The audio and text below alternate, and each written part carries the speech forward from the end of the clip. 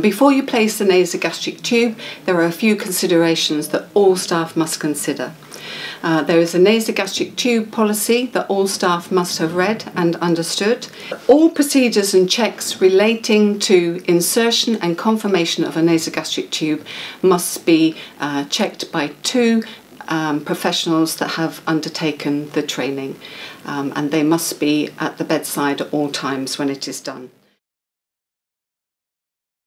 So I'm just going to introduce you to the types of nasogastric tubes that we use in this trust. So here is a fine bore feeding tube that we use for feeding, and it's got clear markings all the way down of the tube that is clearly seen on X-ray. To aspirate from this tube, you are going to be using a purple enteral syringe for obtaining aspirate, and you are going to be testing contents of aspirate on pH indicator strips that are fit for human aspirate, that are CE marked, and when you look, the product is in date. You will need either a pH within the safe range, which is 4 and below in this trust, and then if you have a pH within the safe range, then you might need an X-ray as well, depending on the patient's risk assessment. So this is a Ryle's tube that is mainly used for gastric drainage, but occasionally in critical care areas, in an emergency situation, it may be required to give emergency drugs down this tube. So for example, drugs like aspirin or clopidogrel. When you use this tube for medications, then it has to be assessed exactly the same as you would do a feeding tube. So this will be assessed either by safe pH and or X-ray, and that will mean you will use your purple enteral feeding syringe to obtain aspirate, and you will using testing on your pH indicator strips as well. And just to be aware that you may have to confirm placement of a Ryle's tube that's going to be used for gastric drainage for emergency drugs, that you will need all of the same checks as you would do for a feeding tube. So this nasogastric tube is called a Ryle's tube. It is used for gastric drainage only, and this will be a one-person check. So one person can just insert this tube and assess this tube. There is no need to check. You will need to obtain aspirate from this tube with a clear bladder syringe. If you can get aspirate, then you just attach it to a drainage bag. If you can't get aspirate, the policy will say it's a good idea to remove this tube and to start again if you don't get any aspirate. The two qualified staff need to identify the patient. They need to check in the notes to ensure the consultant has written the assessment of the patient and the need for the nasogastric tube. And the two qualified nurses or nurse or doctor need to identify the correct tube, next measurement, and confirmation of aspirate. I'm just going to go and wash my hands, and then I'll just introduce myself to the patient and ensure she's aware of the procedure. I'm just going to introduce myself to the patient, and then we'll go through demonstrating the tube. Hello Liz, my name's Julie Little. I'm going to be inserting a nasogastric tube today. This is Angela. She's going to be assisting me in the procedure. Has the doctor had a chance to speak to you? Yes, he has. So you understand what the tube's for? Yes, I do. And you understand the procedure? I do, yes. Yeah. It's going to be a little bit uncomfortable, but it's not painful and it doesn't last long. Okay. Right. During the procedure, I'm going to be asking you to take a big swallow if you can, and I'm going to ask you to keep your head as still as you can. Okay. Alright. If you need at any point to stop, if you can just raise your hand and we'll stop. If it gets too uncomfortable, or you want to break, or you want to ask something, just raise your hand and we'll stop. If you're doing the procedure with a patient that can't communicate or isn't able to consent, then you would need to make sure that it would be documented that it was in the patient's best interests, and that the procedure was also discussed, if possible, with the next of kin. Angela, would you confirm with me that we've got the right patient? Okay. We check the date of birth, yes, and the registration number. Alice? Yes. And that is you? Yes, it is. Before you start the procedure, it's always important that the patient's in the correct position. The correct position would be as upright as is comfortable, slightly at sort of 45 degrees or higher. You'd need to make sure the patient was lying central and supine and that the head was supported. So the tube I'm going to be using is the feeding tube, which is a core flow tube. I'm going to open the tube and demonstrate the tube.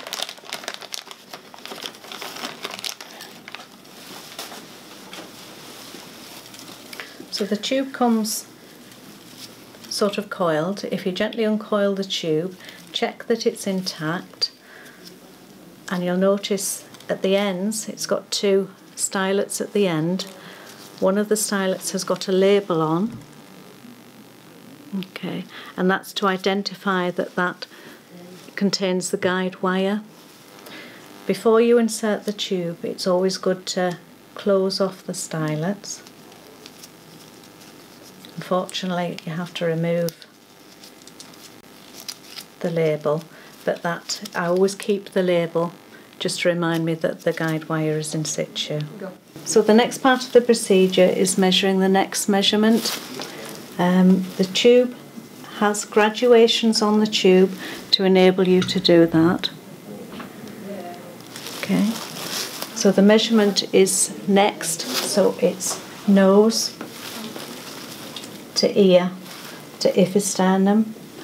You can gauge where the episternum is by feeling on your patient, feeling where the bottom of the rib cage is, and placing your fingers just below that. Okay, so the next measurement would be, so it's nose, ear. You sometimes need assistance just so you try not to contaminate the tube as you do it. Hold on to where the tube comes to so you don't lose your place, and look at your graduations.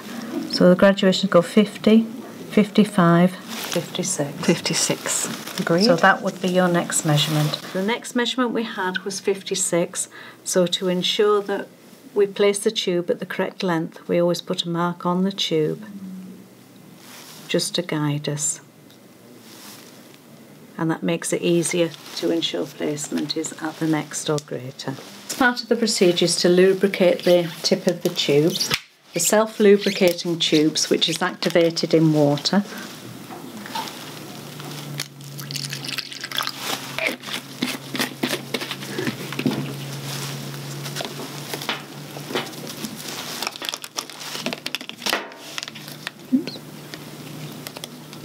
So I'm going to go into your right nostril here, okay? You'll feel it hit the back of your nose. It'll be a bit uncomfortable, but if you possibly can, if you try and keep your head still. Okay. Alright. Okay, ready? I'm going to ask you to swallow once I've got the tube in. Okay, if you can have a big swallow for me. Well done, you're doing really, really well. Doing really well. Nearly there. We're nearly there. Well done. Well done. That's it. And we're at the next. Well done. As you can see, we're at the next measurement. So it's 56 on the tube, and you can also see the mark that we made, which makes it a bit easier to identify. The policy suggests that we try and insert the tube a little bit further for safety reasons, which I'm just going to attempt now. It isn't always possible, but it's always good to have a go. So I'm just going to see if I can just get the tube just down a little bit further, Liz. We're now at 60 centimetres, which is 4 centimetres further than the next. I'll just check that. Yes, that's 60. So we've now applied the nasofix tape to secure the tube. Still asking your patient to be as still as possible while we do this. Following insertion of the nasogastric tube, it's very important to check that the tube hasn't coiled in the back of the person's throat. To do this, you would ask the person to open their mouth and inspect inside the oral cavity. So the tube was inserted now to 60 centimetres. I'm just going to put a small mark on the tube just to aid us when we're checking the length of the tube.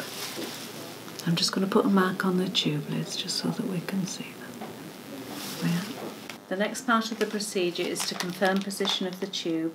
So the first part would be to confirm aspirate using the enteral syringe. So you use the stylet that hasn't got the guide wire. Undo that, insert the syringe and withdraw some aspirate. Brilliant. There we are. Replace the stylet. Okay, so you have the pH strips, so always use white paper or tissue. And then it's a 2-person check against the pH indicator. pH 1.5, and you always line up the 3 squares. I agree, that's 1.5. It's within the safe range. Absolutely essential that we complete all the relevant documentation. The patient identity was correct. We had appropriate consent was completed. The tube type, size 10. That 56. value was 56. And we've both agreed on that. And what was the measurement of the external marking of the tube at the nose? It was inserted by you, so I'll get you to sign your name on there. And the date and time. Is the patient considered high risk of aspiration? I think when you had a look in the notes that it said the patient is, so we were aware of that. But we still have to go to our primary check, which is confirmation of placement, but we will need a secondary check as well. So has the aspirate been obtained? Yes. Yes. And the aspirate then proceed to be, and then it says, is the pH between 1 and 4, which is considered the safe range. So the result was 1.5. And now 2 people are going to sign this to say that they've witnessed that. Now we were very, so if you had a pH of 1.5 and you weren't at high risk of acid aspiration, then the policy says that you can proceed to feed. But we are aware that the patient today was at high risk, so we know that we are going to have a second confirmatory check. We were very lucky on this occasion to get pH of aspirate, but if we were unable to get aspirate, then there are several procedures that you can follow in the trust policy. You can lie the patient onto the left-hand side. You can do mouth care, because when you put something in somebody's mouth, it stimulates the gastric contents. You can use a smaller syringe, a 20 ml syringe, enteral syringe. You could put 10 or 20 ml of air down that tube. And that's not the whoosh test, that's just to make sure that the tube isn't sitting on the gastric mucosa. So there are procedures that you have to follow if you can't get aspirate. If you got aspirate and it was within the safe range, then you come along and you write it on the form. But if you can't get aspirate, or if you're unclear and not absolutely uncertain about the pH, then you would have to go on to have a second confirmatory check. So we're going to have a second confirmatory check today, and that will be an X-ray. So you have to make sure that you fill out the X-ray form and make sure that it's clearly written on the X-ray form that this X-ray is for confirmation of a nasogastric tube. Nasogastric tube check by X-ray. All clinical staff who check nasogastric tube placement by X-ray must have successfully completed e-learning. Reducing the risk of feeding through a misplaced feeding tube. This must be completed every 3 years. And just as a reminder, doctors, foundation doctors, year 1 and year 2, they are not allowed to check X-rays for placement of a nasogastric tube in this trust. While we are waiting for X-ray confirmation, we will put this sign by the patient bedside, nil by nasogastric tube, and this patient is awaiting confirmation that the tube is safe to use. So it means that we cannot put anything down this tube, that's not even sterile water, no medications or any feed, until this tube has been properly confirmed to be placed in the stomach and is safe to use. Okay. Once the X-ray has been confirmed, it's always very, very important to make sure that the doctor confirming the X-ray has completed all parts of the section on the form, and you cannot use the tube until all the parts on the form have been completed.